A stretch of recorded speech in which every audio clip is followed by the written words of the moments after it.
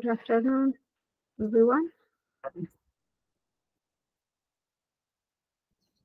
We'll just start with the lecture. Just share my screen.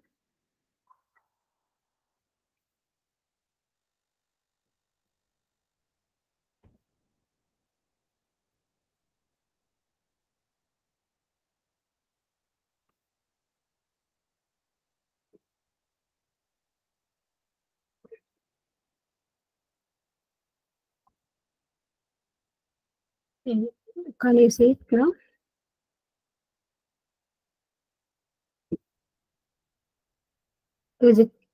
Is my screen shared with you guys? Can you see it or?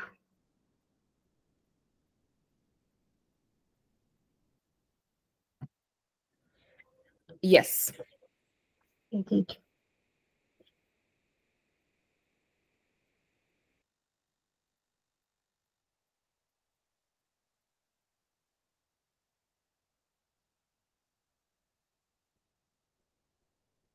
We're gonna see about dashboard development.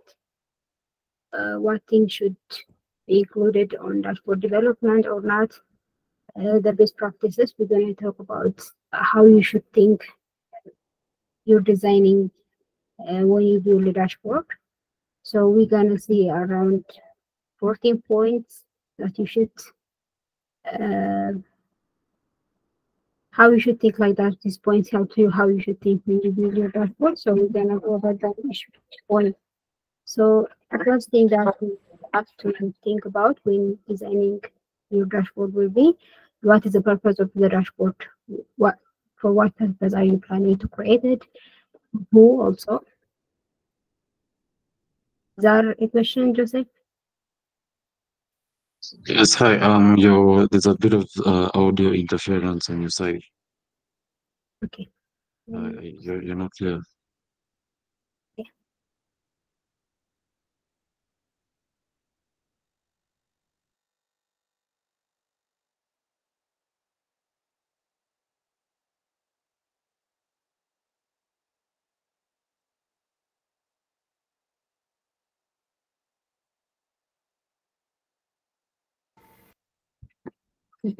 Is it clear now or still the background noise?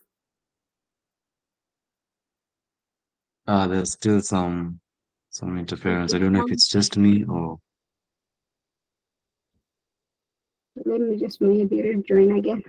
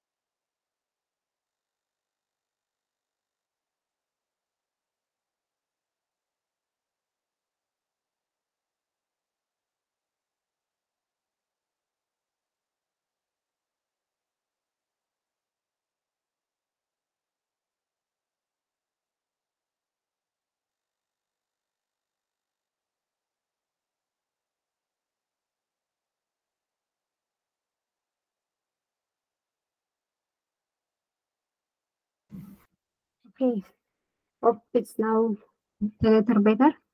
I don't think there's much that I can do about it now. Is it bearable if I continue with the tutorial or?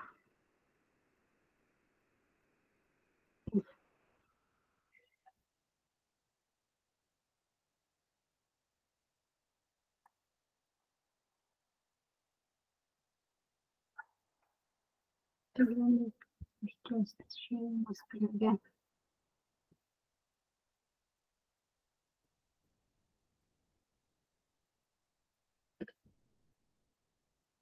Okay, so like I mentioned before, the first thing you have to think about when you build dashboard would be the purpose of the dashboard, why you're building it, and most importantly, what are you building it for? What are you building it for? So if let's say it's any Web2 project, so if you are building it to attract kids or adults, or older people, you have your dashboard should have different structure for these different audiences. So you have to, the most important thing, you have to think who you are creating it for.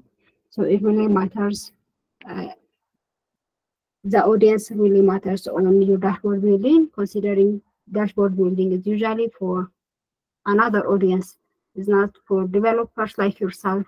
Is audience, usually those audience are not developers, doesn't have any clue about coding and stuff like that. They just know something to be attractive, something to catch their eye. So you have to consider your audience when you build your dashboard.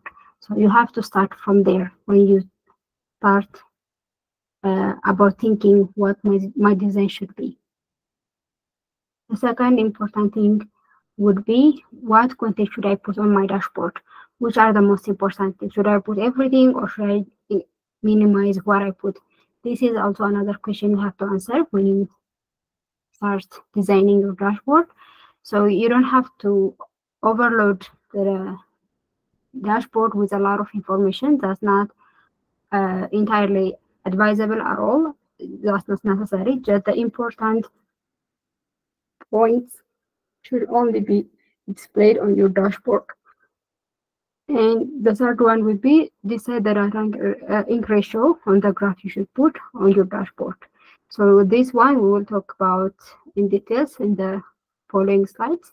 So let's just go to number 4. And when you put something on your dashboard, like number or any kind of information, it should have a context. So for example, here, if I put this 5K like this on my dashboard, it doesn't mean anything for me from the audience. It doesn't indicate what the 5K represents. So you have to give context for your for your information that you are putting in the information. If you want to put it in some minimized way, creative way, you have to give context for that thing, because people need to understand where you're putting. Every single thing that you put on your dashboard should be well thought. So this one is better, the middle one, putting a revenue study like this. It indicates that it's the revenue value for yesterday, which is fine, but this one is much better. It's just showing it with a more constructive way, plus it's also showing that last week this was the value, now this is. So it just gives the data more value, so someone can understand that, considering from last week and today, the value is like this, which is more understandable, readable by people. So you need to give context for what you put on your dashboard. The other thing you have to consider when designing, especially in these data science projects, which are the most visualization techniques that are currently famous right now. Line charts are more famous right now, more desirable by audience. So line charts, putting line chart, pie chart, area chart is much better than putting some kind of other charts. So try to stay up to date information currently. What are the most data visualization charts that are acceptable by client? Always update yourself with this information according to your audience also, so you can put the most used or most famous popular tools on your dashboard to show some data.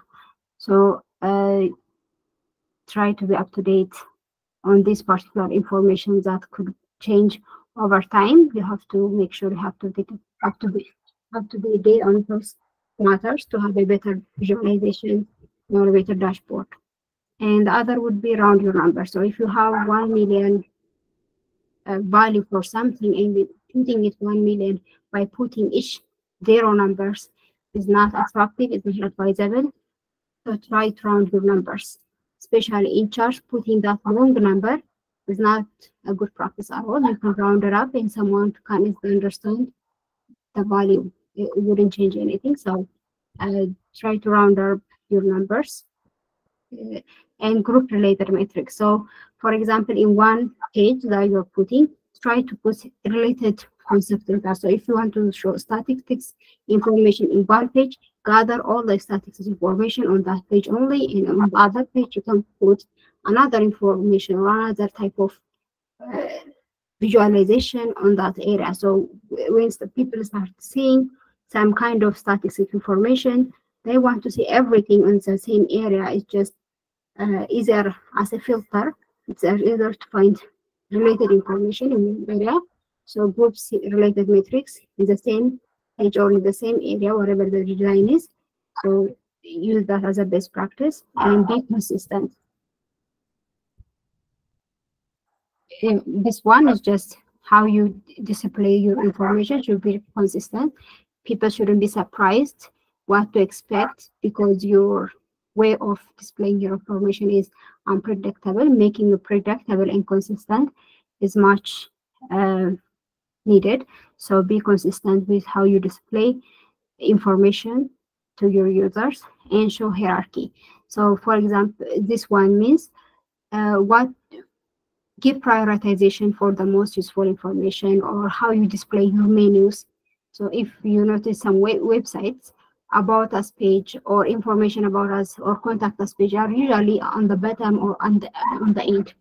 The first menu that are given or homepage or some kind of services or the visualization would be on the first. So when you put your designs menus or number or any regarding anything, the most important information should be on the front, and the most that are not much important should be on the bottom or on the right left side, depending on the drive. It just the point is you should show hierarchy kind of information or style of designing on your dashboard, and use clear labels. This one is on graphs.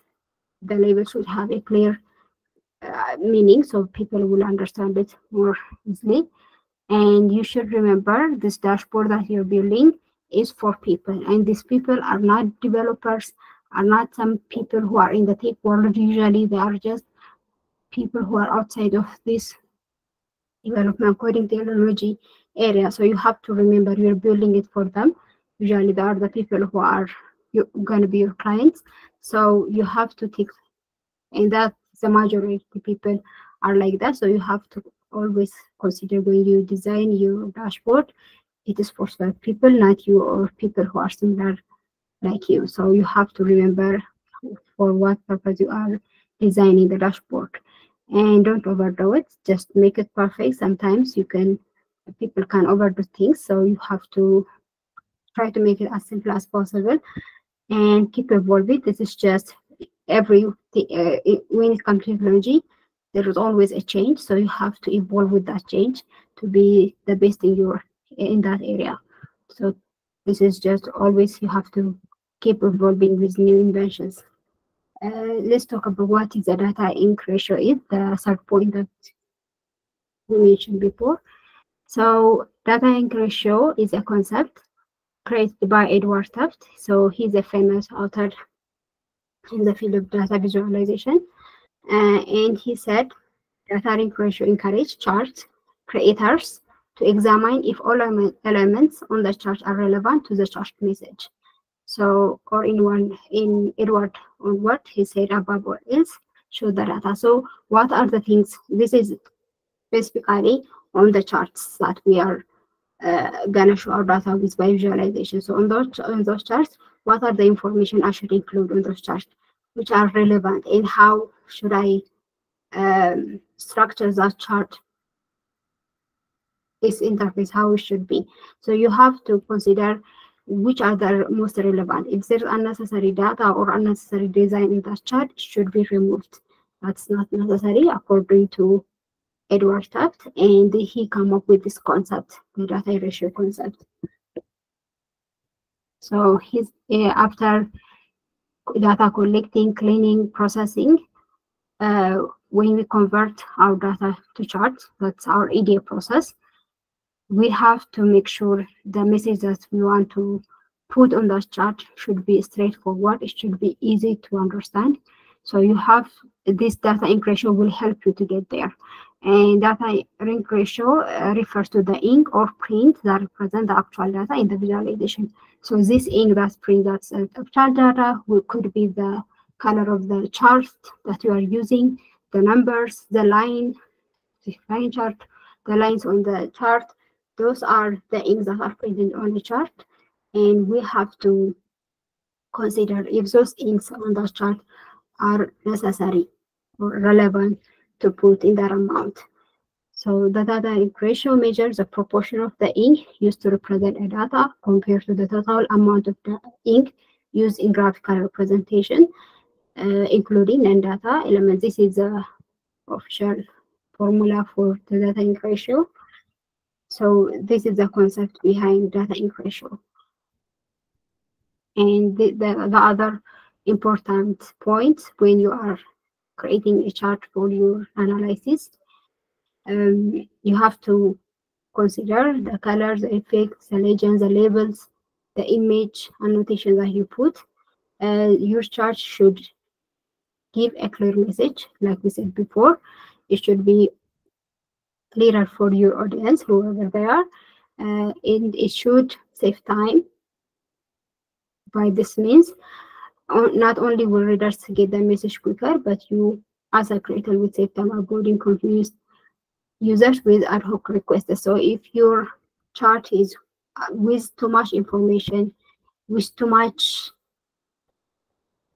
these elements on it, it will take time for users to understand the chart. They will take too much time trying to understand your chart, and it will also take your time when you develop that chart. So you have to decrease your time wastage as much as you can when you visualize your data using charts. And when you have the simple chart that is readable, that saves time, that has a clear message, which automatically will also, you will also save space on your chart. So if there is the most relevant information, if you are making it complex with unnecessary data, you wouldn't have much space to represent the most important information. So you also have to space on your chart. You have saving a space on your chart will give open spaces for important information. So you have to have these 3 points. You have to consider these 3 points when you draw your chart for visualization. So let's just see, for example, this one. So anyone who are seeing these 2 graphs, they have the same message, but the way they are represented is different. This is much easier for the eye. Anyone will choose this one. If there's a lot of problem here, first the background, the color is not necessary at all. The numbers, as you can see, there's no rounding up. The entire number is mentioned here. That's unnecessary. You can just make it as simpler as this one by just making sure your designing is correct for the chart. The color, this is much easier. So the grid, the background, all if you remove that around these numbers, and these numbers, if you see this, it has a, someone can understand, can guess what is the correct value here, this to by just going through the Y label here. They can see it's just below the 22,000 value, so it's okay for them to understand. They don't have to know the exact number sometimes, so you don't have to mention 2 representation of a number to show one graph. So removing this one or just minimizing the number also enough, you can make your visualization more perfect. So this kind of unnecessary information on your chart should be decreased from your design. Here also, the heading, if you see, it's a lot of sentences. You can easily represent it by a simple word, by simple one sentence, which will make your chart more free and clear to read. Starting from the heading, the labels, you have to consider everything what you put on your chart. This is also another example. There's a lot of unnecessary data on this particular graph. The first, the background is very distracting. We don't need that. The grid also not necessary. And here you can see Facebook, Google Meet, Instagram. They already, the company names are mentioned, but they also, you can see also the icons of those companies. That's not necessary. We can use either one of them, either the icon or this one. So this is 2 information for one particular data. representation, so you don't that's unnecessary. The way the numbers are written, again, it's not, it's the whole word, the whole number is written, that's also not necessary. The colors could be destructive. So how this naming is represented 3 ways. It's represented here, it's represented here, and it's represented by the icons. So this is unnecessary information to have on your chart. So you have to decrease this amount of data on the chart as much as possible. So if we can see these steps by removing a lot of things from the chart step by step, remove the background, now much better, but there are still a lot of things that we have to remove step by step. The icons are removed because in the sidebar, this representation of the bar chart is also removed. Stuff because I have this much information. Again, the grid is removed, the number is just step by step change to make the graph much better and easier for the eye. The font size is increased for the header, it shouldn't be that large. Yeah, and this graph makes better. It just removes the y-axis values and it puts them in each graph. If you can do that, that's also better. Here, that's the final product. This is much better for the audience than the first one. It can seem like you are beautifying the chart by adding too much things on it, but for the average audience, that's not the most attractive one. This is much easier for the eye. So you have to consider your audience when you build this chart, and unnecessary chart information, visualization information is not necessary in any requirement. So you have to be more careful how you design, how you visualize your data. Okay, so this is how the most important things that I can mention right now for design thinking are this point that I mentioned now. And the other thing, when you build your dashboard needs to be responsive. This is a normal, I mean, a requirement when you are a front-end designer, or when you build dashboard, your dashboard should be compatible with all devices, not only just for desktop. If someone is viewing your dashboard on their mobile device, it should be compatible with that one as well. So how you can make your dashboard responsive, you need the skill of CSS style language, which I would recommend you to start tutorials on this one. You have to improve your CSS style to have a better styling for your dashboard. So how you can know this is when you build your dashboard, as just to give you a little hint how you can know if it is compatible with all devices, is now we are on a Chrome.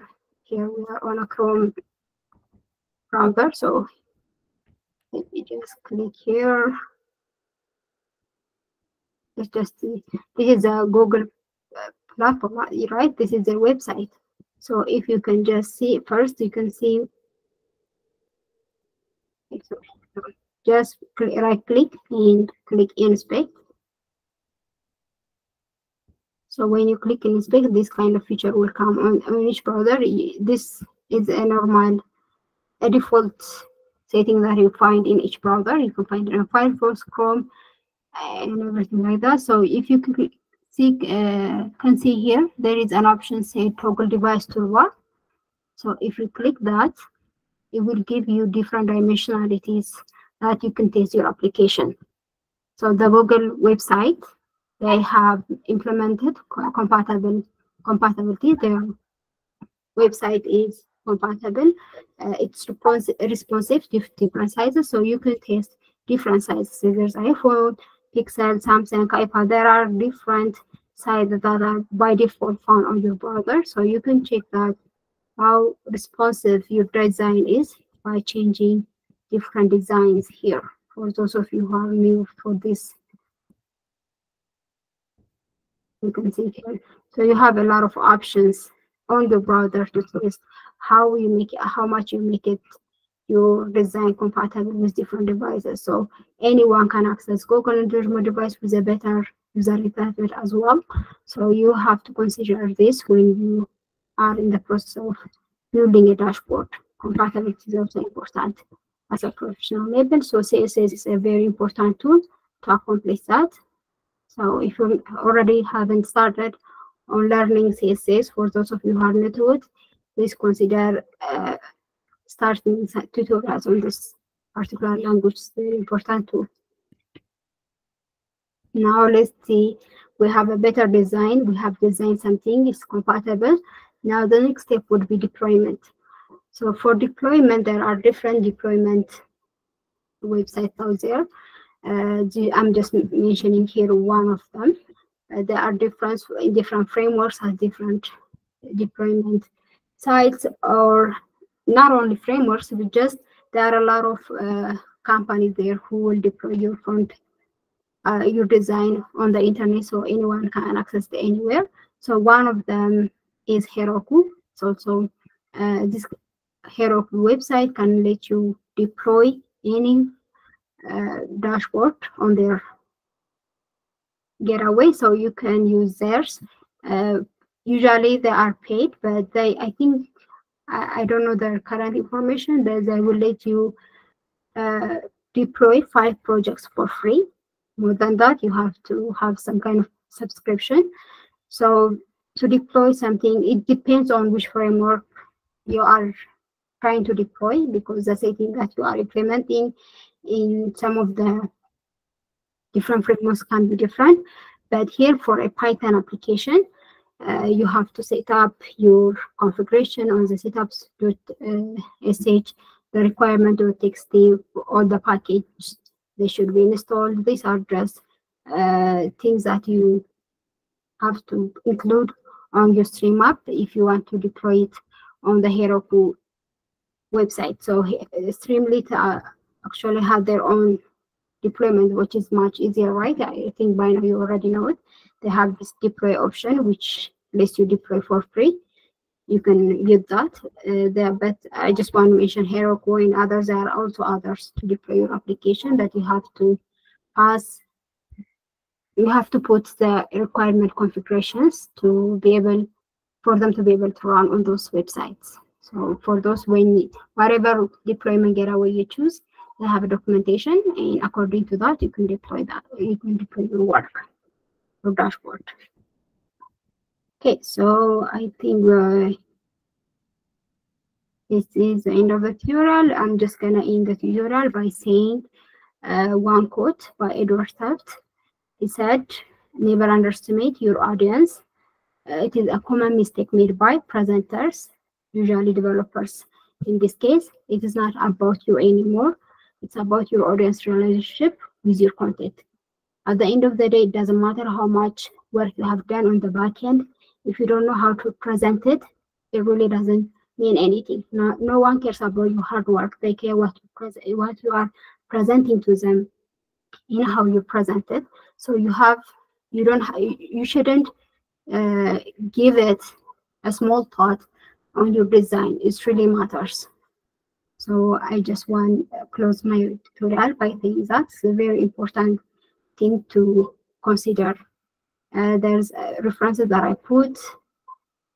Also here, I want to mention when it comes to designing, I think I forgot to mention last time, this dribble.com and Pinterest. If you don't know this website, if you don't have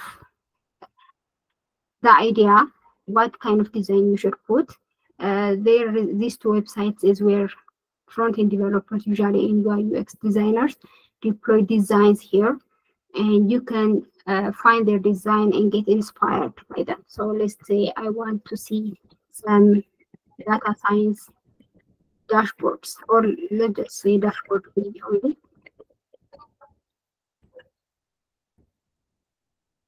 Dashboard. So a lot of designs out there, they just design something and deploy in this website.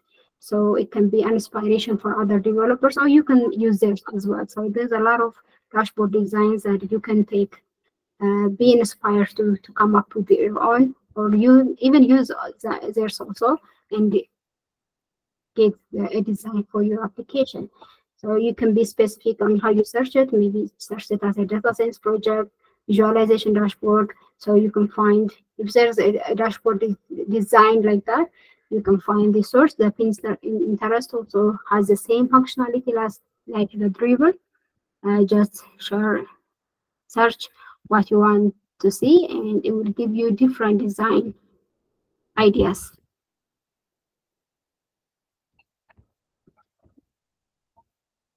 Okay, so thank you. This is the presentation. Hope that's useful. And these two is just usually developers use them to find images. They have different kind of image.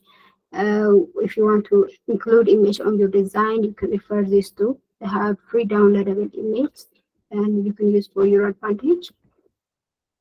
Okay, so this is the tutorial. If you have any question, you can go ahead and ask.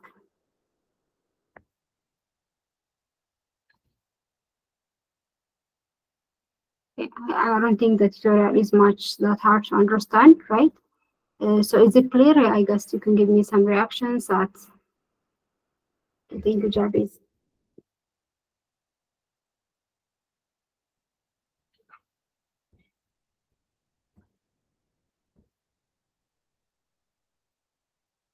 Okay, so if you don't have any questions, I guess we can end the tutorial. Okay, there's some question on the chat. How should we access the data? I mean,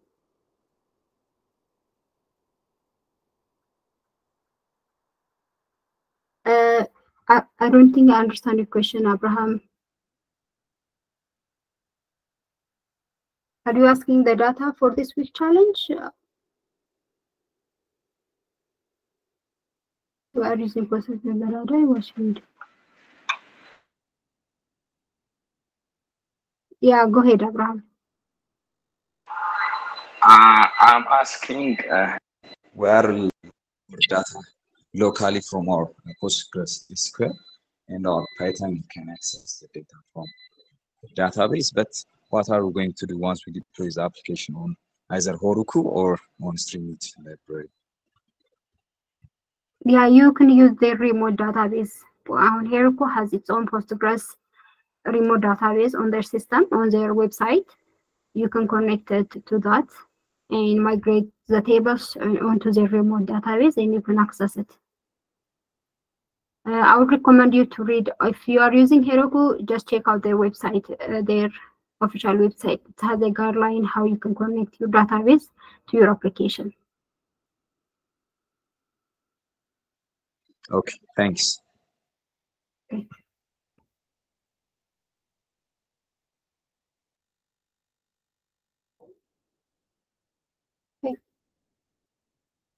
Okay, so if there's any question, we can end the tutorial. Just a last reaction that everything is clear, and we can just move on.